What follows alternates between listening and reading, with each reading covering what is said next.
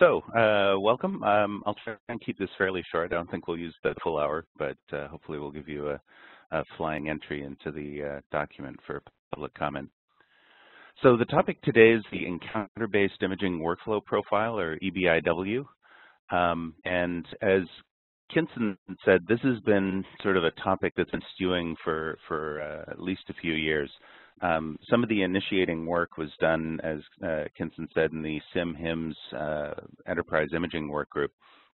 And there were a number of white papers laying out some of the challenges and potential technical solutions in that space. So there's already been a lot of contributions from Chris Roth, Don Cram, Alex Tobin, David Clooney, Ken Persons. So we actually had a lot of good material to chew on when getting started on this profile, which will be addressing a portion of that big picture.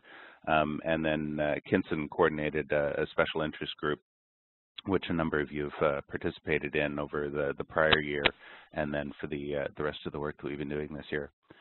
So the first thing, obviously, then, is what is encounter-based imaging? And so we're looking at this in the context of enterprise imaging, and sort of the lion's share of enterprise imaging is what we would refer to as order-based imaging. This is what's typically going on in the radiology and cardiology departments. It's using the CTs, the MRs, the PET systems, and the like. But as sites started to come up with a strategy for dealing with imaging at an enterprise level, another big chunk of the imaging is what they've referred to as encounter-based imaging. And this is things that's being done with digital cameras, with point-of-care ultrasound, with smartphones, tablets, and the like. And it's much more distributed. This is image acquisition going on in dermatology, wound care, in the ER, and you'll notice a lot of et ceteras. This one is much less bounded. So we've sort of described the encounter-based imaging as imaging that's captured in the context of an encounter between a patient and a care provider. So this is typically done without an order, and in the case of an order, the order provides the context and the linking for all of the data. In this encounter-based image capture, it's the encounter itself that's the context for what's going on. So order-based imaging is relatively well managed in most hospitals, thanks to a lot of the work that's been done on DICOM storage, DICOM work lists, and then the IHE scheduled workflow profile. Data management, workflow efficiency, throughput, turnaround time, ability to search and access the data works pretty well. And a lot of what the white papers were getting into is that in the case of encounter-based imaging, not so much. So there's work to be done. So what's the key? Well, since it's no longer the mid-1960s and it's now the late 2010s, the key is no longer plastics, it's metadata. You know, it gets into the issue of what's the difference between a JPEG and a medical document, which would probably be a good joke if I had a punchline for it. But the boring answer is good metadata. That, yes, you've captured a picture, but when was it taken? Who's the patient? Why was this taken? What part of the patient am I looking at? Who's the doctor? What is this image for? Without the metadata, you haven't really completed the task. So a lot of what was done in scheduled workflow was about corralling all of the relevant metadata and trying to make it as efficient as possible, trying to get a lot of automation in there, trying to avoid manual data entry. So what do we need for managing the images and making them readily findable and usable? We've grouped things into 4 sort of clumps of metadata. The first is the metadata about the patient, and this is the typical thing to expect: name, date of birth, age, IDs, other IDs. Then there's the metadata about the encounter. So these images were captured as part of an encounter. What department was it? What was the specialty? Who was the physician involved? What was the date of admission? What was the reason for admission? The next layer below that is the metadata about the procedure itself. What imaging procedure was performed? What modality was used? What body part was imaged? What was the reason for the imaging? And then in terms of identifiers, what's the accession number? We'll come back to that one a little bit later. Information about the device, the operator, the acquisition parameters. And then finally, when you get right down to the sensors itself, you have your metadata about the pixels, rows, columns, bit depth. That part you typically have fairly well populated, but a lot of the rest is about turning a JPEG into a medical document. So what's the harm? It's like, gee, that's a lot of work. Well, when the acquisition is not integrated, complete, and consistent, it's going to negatively impact the quality and the efficiency of care. That the problems that were cited in the white papers and were brought forward by a number of people who've been involved in the profile is that with a lot of the encounter-based imaging, it ends up buried in a paper record. You have printed out pictures, or they get scanned into the EMR without the metadata. So you don't really have a way to get a handle on them. Worse yet, you end up with them all lumped into one folder, the dreaded media tab. And to be fair, it's not really the fault of the EMR that they haven't been given anything useful to organize that tab with. So the goal here is to really tackle the image acquisition process and try and do a better job of collecting this metadata when things are being captured so that you do have something to differentiate the images to navigate them. Similar problems are fragmenting the imaging record across departments, and this is one of the reasons why people are pushing for an enterprise imaging strategy. You don't want each department independently handling image sets and handling them differently, and it's very difficult for anybody to get access to any broad medical imaging record for the patient. And that's within the hospital. If you're looking at sharing between affiliated hospitals, forget about it. That if you don't have your own house in order, you're in no position to really be sharing with your colleagues. So the end result of all of this is the images are not readily available to the care team. And if they're not readily available, they won't be used. Care teams are busy. They don't have time to go doing, forensic searches to try and come up with the relevant imaging. It has to be ready at hand. And on top of that, we've also got costs in terms of, the awkward workflow and data capture means you lose time. There's lack of ability to do automation. So you're losing both time and data quality here. So if this is what things look like, this is what you're going to get. So the goals of the profile is we want to facilitate clinical use primarily, but also recognizing that the metadata is what's going to drive potentially billing and analytics as well. So the goal here is to do this by trying to ensure good, consistent metadata.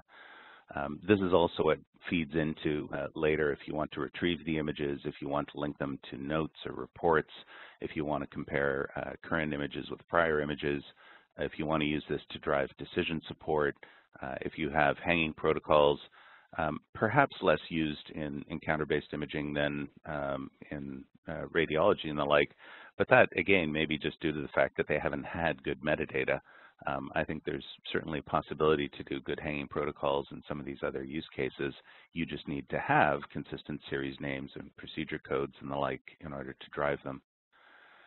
We want efficient workflow. We want to minimize the manual data entry. That's both for speed and for quality. We want things moved around electronically. So EBIW, because of all of those et ceteras, has a lot of different use cases. And since we had a limited amount of time to address things in this cycle, we've chosen to focus our efforts this year on the point-of-care ultrasound. It was something where the devices already have a fair bit of smarts enabled, and so we thought we would take that as our first step. Our intention is to reapply for additional committee work in the next cycle to start to look at the applications in dermatology, in wound management, infectious diseases, et cetera. So as you're reading through the public comment, you'll notice that everything in the document is currently focused very directly on point-of-care ultrasound, but there's a number of open issues listed to start imagining how this would or would not extend well into the area of digital cameras for some of these other uses and applications. So the basic concept here with the efficient workflow is, modality work lists, great. It's been an enormous boon to order-based imaging. Not having people type things in at the point of acquisition means you've got much more reliable identifiers and metadata. So basically typing sucks. And that we shouldn't punish the point-of-care ultrasound users just because we don't have an order to drive the metadata. So a lot of what you'll see in the next page is to try and figure out how to get them the metadata automatically. So in this example, we're going to look at point-of-care ultrasound in the emergency room, and we've introduced a couple of new concepts. One of them is the encounter manager that is going to be the source of this metadata. In the case of order-based imaging, you have a RIS where scheduling goes on. In the case of encounter-based imaging, our premise is that the physician is interacting with some part of the electronic infrastructure, and we're going to call that the encounter manager. Typically, it's going to be a module in the EHR, but there's no reason it couldn't also be a piece of a practice management system. It could also be a standalone actor that talks to the EMR, but that's sort of the role that it's playing. And then similarly on the back end, once the images are acquired, we want the EMR to be aware of them. In the case of order-based imaging, the EMR has been aware of the order since early in the process, so when the images are ready, it ties them to that order. Because encounter-based images are often acquired ad hoc, there isn't an existing order to tie them to, so we need a notification to the EMR so that it can add this new imaging data to the medical record. For various IHE reasons, we've decided to call that the result aggregator actor rather than specifically tagging it as the EMR. So coming back to our doctor and patient here in the emergency room, we can imagine in order to evaluate the patient, the doctor pulls over a point-of-care ultrasound cart and then scans the patient's wristband. So that triggers a query, which is essentially using a DICOM worklist service to get the imaging context to the encounter manager. Now, this hasn't been scheduled. The patient's been admitted, but there's no schedule for imaging. So the encounter manager is basically collecting this metadata from what it has and from a quick query it could do if it needed to.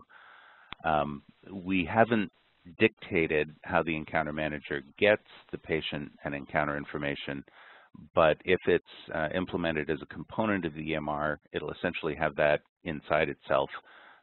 If it's not a component of the EMR, it may be using existing profiles like PAM or PDQ, the patient account management, which lets it tap into an HL7 patient feed, or PDQ, which lets it take something like a patient ID scanned off a wristband and query for the rest of the patient's metadata.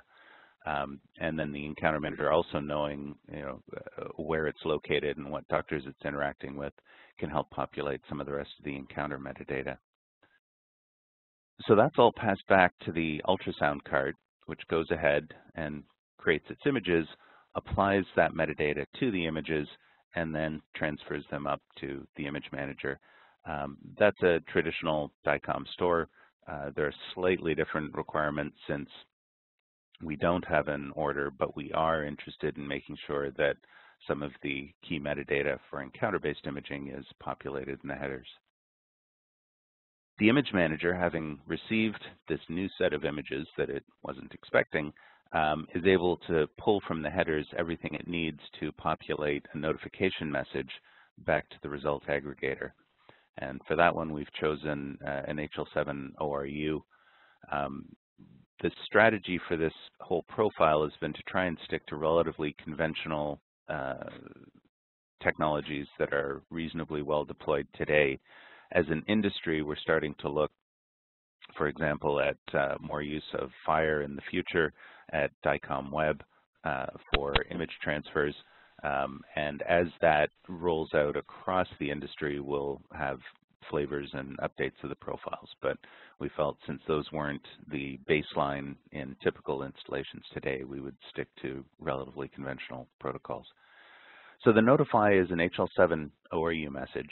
It tells the EMR what's the patient ID, what's the visit ID, what was the acquisition time, the procedure code, the body part, and as I mentioned earlier, the accession number. So a lot of EMRs today use the accession number as the key tag for indexing imaging studies. And so there are a number of other profiles that let an EMR launch an image viewer based on that accession number.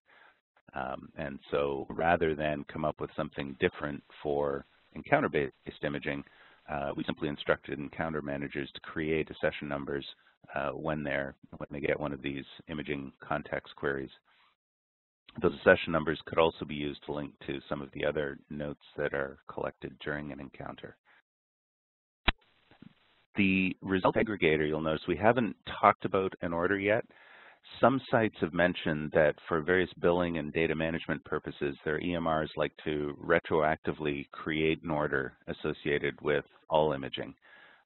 And so we've tried to make sure that all of the data that's in the notification gives the result aggregator, the EMR, everything it needs to create such an order if it needs one. But from the point of view of the profile, you don't necessarily need one, so we haven't mandated that that be done. So initially we weren't sure sort of the breadth of applications of point-of-care ultrasound, but like a lot of things, once you start pulling on the thread, you start finding an awful lot of stuff behind it. And so we've identified a number of potential applications, uses for inpatient status checks, for example, to check on the state of the bladder, confirm placement of needles or PICC lines. We already discussed the emergency room evaluation. Point-of-care ultrasounds used for a wide variety of investigations there as they evaluate the patient. It's used for procedure guidance. So there may be, for example, a biopsy that's ordered, but the imaging associated with the image-guided biopsy is not ordered. So there's a lot of cases here where there's no order driving the imaging, but imaging is done in concert with some other order or procedure. So a variety of procedures that are not guidable or guided by ultrasound, and then consultations by specialists. Again, they often do some ad hoc imaging to evaluate or characterize the condition that they're being consulted on. So for those of you that are familiar enough with IHE that you're comfortable with actor transaction diagrams, here's the IHE documentation version of the diagram we looked at a few moments ago. We've got an encounter manager, which responds to get encounter imaging context queries from a modality. Modality does store imaging to Image Manager Archive, and the Image Manager Archive does its notify imaging results to the results aggregator. So the profile introduces 3 transactions, and as you're reading through in public comment, you'll see those down at the bottom of the document. And again, if you know, the other way that we represent the use of those transactions is some of these swim lane diagrams. So this again reiterates what you saw in the previous diagram. You'll notice here that we've shown in this example grouping the encounter manager with a patient encounter consumer and grouping the result aggregator with the patient encounter supplier. Those are existing actors in IHE IT infrastructure profiles, and so they would use the ITI 31 transaction for patient encounter management, which lets the encounter manager tap into the scheduled encounter metadata and demographics. So when the patient arrives and they begin the encounter, as we saw earlier, you get the encounter metadata, you acquire your images, you apply the metadata, store them, and send a notification. So public comment is now. It's opened on February 21st. If you look in the www.ihe.net/public comment and you scroll down to the bottom, as we sometimes say, radiology is always in the basement, you'll find a section that looks like this screenshot here. I'm going to highlight, if you count on the page, the word comment appears no less than 10 times here. So we would really like to have your comments. We're looking for feedback. In particular, it's about a 50-page document. The latter half of it is the technical details of what goes on in the transactions.